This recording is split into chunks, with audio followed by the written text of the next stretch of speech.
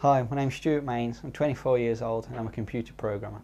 The typical day in the life of a programmer is establishing a detailed program specification, clarifying precisely what action the program is intended to perform, then breaking down this program specification into its simplest elements and translating this logic into a programming language.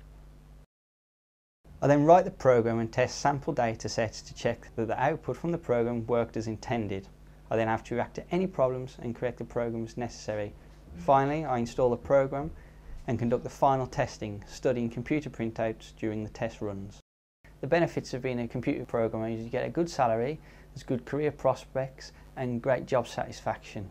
The personal attributes needed to be a programmer are good personal skills, confidence, the ability to solve problems, to work with other members of staff, to speak to clients. The advice I'd give to somebody who was thinking of embarking on a career in IT would be to firstly find a good course that's going to give you the necessary experience and qualifications you need, and also to build yourself a portfolio that you can then show to future employers.